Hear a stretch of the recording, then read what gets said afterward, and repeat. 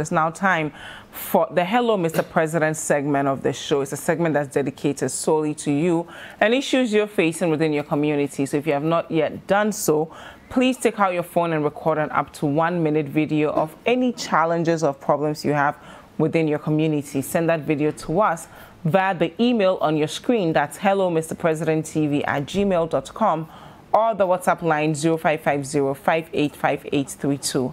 And every Wednesday, we'll play those videos and call on to policymakers to do the right thing. This week, we're going all the way to Yendi in the northern region. The video we received is from Yendi in the northern region. Let's take a look at it.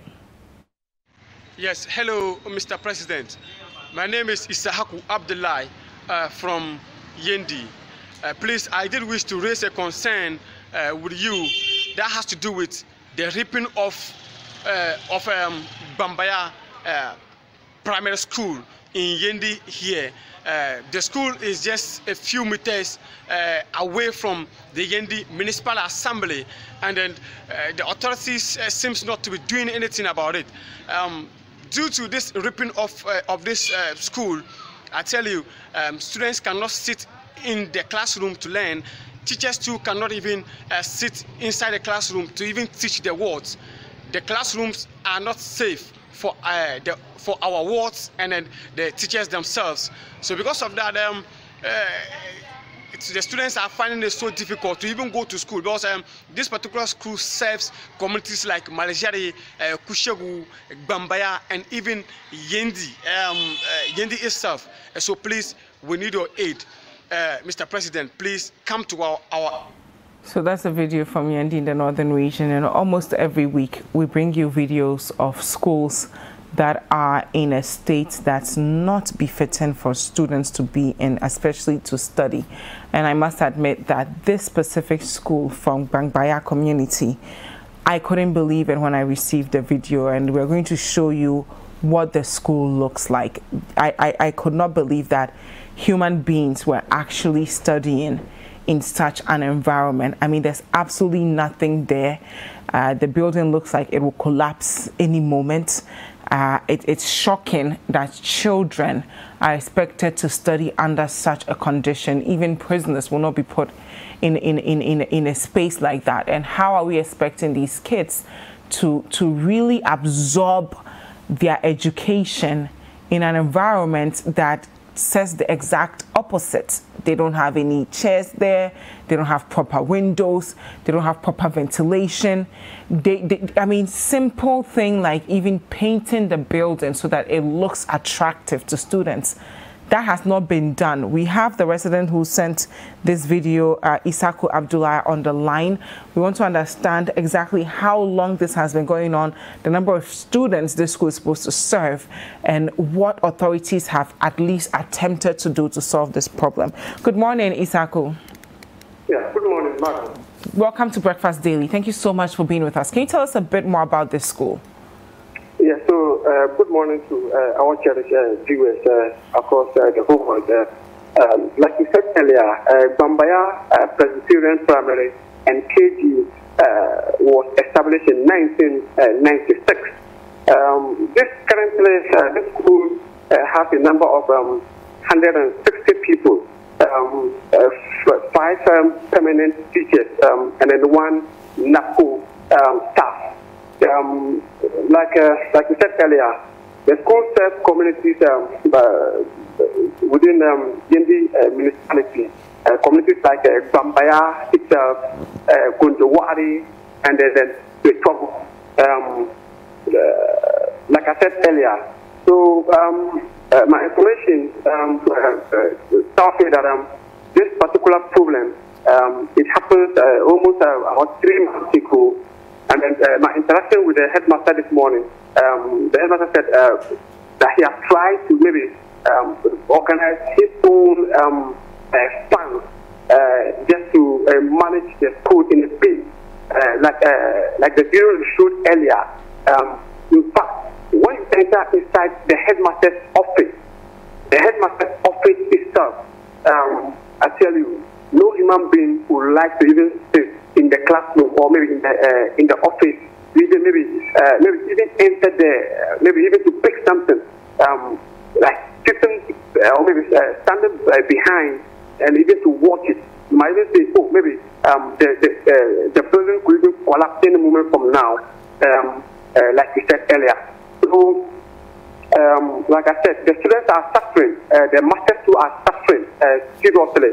Right now, just a few minutes ago, it rained in Yendi, and this morning when I went there, the students were preparing to write their end of term examination, and then the rain came.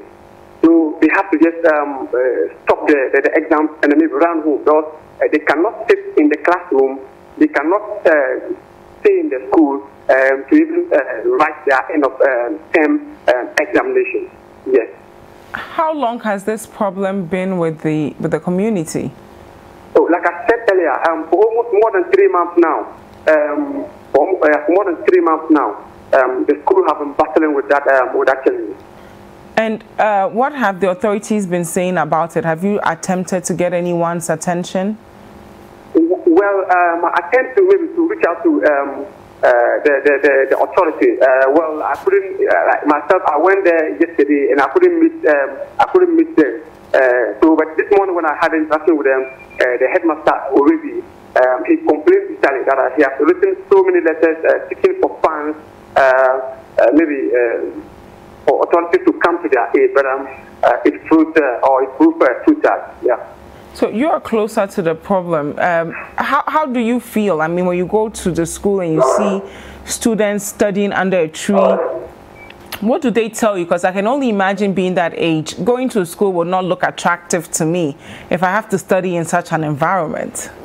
In fact, I must say that people even take their work off the school or away from the school. Sometimes someone will bring the child maybe to the school, maybe and then looking at the structure, maybe the atmosphere in which he's going to put his or her work into. At the end, maybe no, he will just retreat and take the water away. So most people, unless of course maybe the other communities, like I said, the Gbambaya, the Gundawari, and the Kitobut, those communities there, they don't have any other option than to just leave their wards in the school. But other communities, when they take their wards there, they don't feel safe. Like they feel their wards don't feel safe in that particular school. So they just prefer taking their wards home than maybe leaving them in the school. So it's a big worry to us, most especially.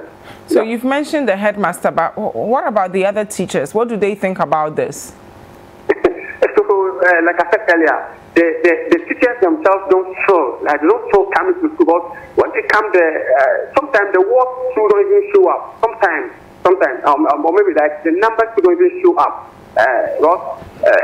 Like I said earlier, currently the headmaster has tried to maybe organize some PTA, maybe funds, and so maybe from his own common, what do you call it? There's some funds that the headmasters do receive. So he has maybe managed that with together with the PTA. They've contributed some small money, and then he has taken some portion of the classroom. And then now the students can see that currently as I speak now, one of their KG, they cannot even sit there. They cannot even sit in the also that has been converted to a firewood room or storage room, like I speak now. Currently, one of their KG classroom has been converted to a firewood store room. The students cannot even sit there and learn. So I know you mentioned this earlier, but what happens when it rains? Because when we are looking at this structure, there's absolutely no way anyone can sit in the classroom in its current state and learn when it starts to rain. So the moment clouds start gathering, and then that means that it's time for them to go home. Or even when they're in the house and then maybe preparing to come to school, and then they see that, clouds are gathering, it's coming to rain, then that means that it's a holiday for the school. The master's school cannot even show about when they come. Even the headmaster's office, they cannot sit there to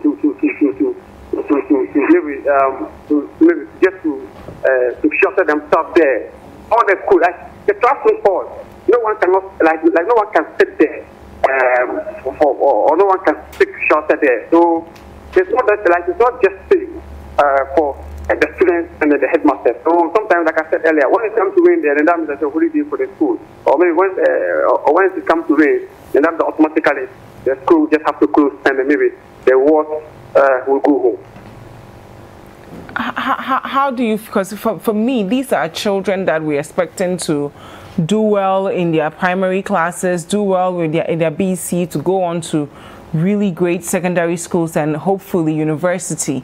If they are starting their education this way, what would the future look like for them? So that means that so that means that there's no future for them, like I said earlier. So looking at even the current pictures you are showing, that was just this morning. Currently, they were seated under the trees to write their end of term examination, and then it just rained, and then they just have to call the examination off, or maybe the end of term examination off. You know that there's no future for them. So in fact, I just calling on the authorities to step in and then help curtail this problem for us. Thank you. Any last words for us? I just want to know how many students this school is supposed to serve, because we'll talk to your MC next. Yes, so I would like to also use this opportunity to appeal to our leaders, our authorities, to come to this our children. They are suffering. The masters too are suffering. This particular condition is frustrating the masters. Please, this particular innocent children, they need our support. Let's help build their future. Inshallah, tomorrow they will be coming, or tomorrow they will be our future leaders. So please, let's help save the education of this particular world. That's what I have to say. Yeah. Thank you very much, Isaku, for being with us. We have the MC also on the line that we'll be talking to him. But this is really sad. I mean, I don't know how children are expected to study in such a condition. When you look at the structure, there are no windows. Some of the roofing sheets are off, which means that when it's really, really hot outside, these kids are going to struggle to concentrate in classroom because they have to worry about the sun hitting them. Anytime it rains is a day off for the students, and day off means that they are not learning the materials the way they should. They are not gaining mastery of the basic principles of mathematics, science, English. And what that means is when it's time for them to take their final examination, they won't be able to perform well. What you're looking at right now is the headmaster's office, right? And there's nothing there. I mean, you don't see any proper chair, proper tables. How are the students supposed to engage this particular headmaster? There are some books there. They don't even look like books for primary school students. And this is alarming because areas like Yendi are places where we should put most of our resources to, because the children there are already at a disadvantage.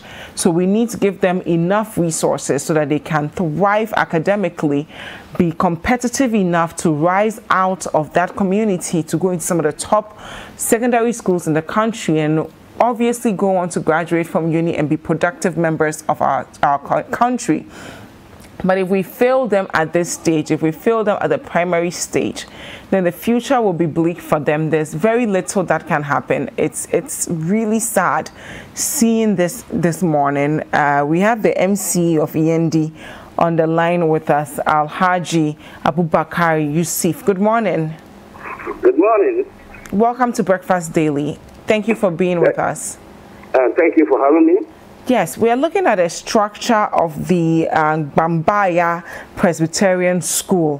What do you know about it, and what can you tell us about it? Yeah, I'm aware of the school, but it appears the reporter is refusing to think, or is refusing to see what is happening there. So it's actually not from a reporter, it's from a resident who sent us the video. If you look at the footage given you, I've seen the footage. You will see that if you are thinking and you are reasoning, you will see that work was being on at the time you came and took the pictures. You could see rafters on the wall. you could see some wood rafters on the ground, and you could see some new finishes on the ground. This tells you that some work was going on. But he reported that yes, the authorities are not doing anything about it. And he mentioned that the school is just about some few meters away from the administration. Yes, it's true. But his office, before he gets the place, he will pass Presby Ministration, pass Yendi Minister Assembly before he gets to the school. These are the same these are authorities. The school belongs to Presby. If he wanted to know, he could have asked the authorities of Presby. He could have come to ask the authorities of this assembly. He could have asked the authorities of the school. But because he just saw it and he refused to see, or he refused to think, he presented as if nothing is happening. Mr. Yusuf, can you hear me? At the time he was Mr. there, Yusuf, what was going on? Mr. Yusuf, can you hear me? So you're live on TV. The video was actually sent by a resident of the community. It's not by a reporter. That is why I'm saying this school has been in existence since 1996. I'm talking about the resident. Yes. The resident is working at Dasma Radio. At Dasma Radio, from Dasma Radio to the school, he will pass Presby Mission. The school belongs to Presby Mission. He didn't find out from the authorities of Presby.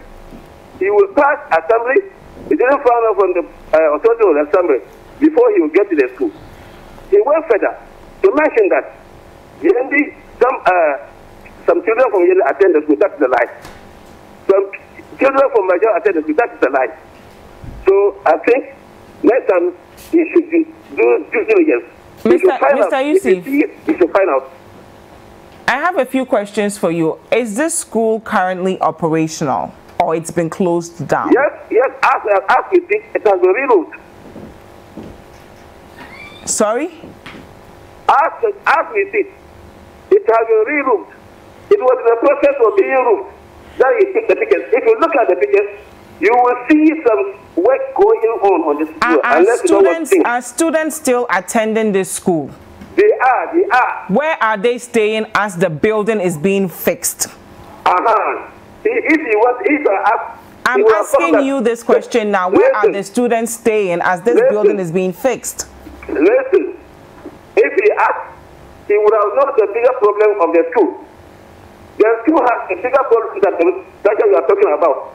If you have time, I will tell you. Do I? Go ahead. Yeah. The school, we planned even a new structure just last year. But the school has no land because there has been encroachment on it. We realized that the chief of the community allocated the land to private developers. So we wanted to give them a first school. What we have funded from DPAC, we want the chief wanted to relocate the school altogether. But we have intervened. We have reported to the Yana. It's recently that the Yana intervened and asked that the private developers must be relocated and those already started there should be put down. This is the process which we have today. So if you were doing due diligence, you will be able to know all these things. So it is unfortunate that he is not doing due diligence. Mr. Yusuf, we also received a video from the headmaster of this school. Are you also saying that the headmaster of the school did not do his due diligence? Find out, yes, I'm saying so. Find out from the headmaster what I'm saying is true or not. Whether it's not true that we wanted to give a school and there was no land, the land has been encroached upon. And recently I came with Yana Secretary to inform the school and the chief, the encroachment, those people encroaching the land must leave the place. So where are the students currently studying as all this is happening? Where are they? Sorry? They are currently staying in those buildings. They are studying in these same buildings? Yes, the same building, yes. So then the problem has not been solved? Not yet solved. That doesn't mean it's not going to be solved. Temporarily, it has been removed for them to stay there. And how do you feel as an MC of an area, students studying under this condition? How are they supposed to get the quality education they need? Are you proud of it? I feel we should build a new school as we started to give them last year in the Federal Funds land. So as of now, we are looking for funding. We have even sent that school, that block. We have sent it, made a request, the GMPC Foundation to come to their aid if you care to know. And what has been the status on that? Pardon me? What has been the update on that? It's not the only school. A number of schools are with us. So we haven't had a response yet. But we hope for a possible, and not only that place. Anytime we get funded, that school and other schools. Look, that school was lit up on the same day with 15 other schools.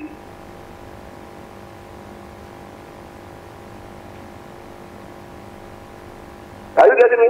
Go ahead, I'm listening. And that's what I'm saying. So out of the future schools, after now, heads of the schools, the PTA approach us, saying that if we are able to give them roofing sheets, they will be able to make a re-roof. We have provided that. And so far, 5 of them have been able to re-roof. So it sounds to me as though your priority is just the roofing sheets. But when we are looking at this school, there are bigger problems. The roofing sheet is a problem. They don't have windows. They don't have proper chairs. They don't have proper desks.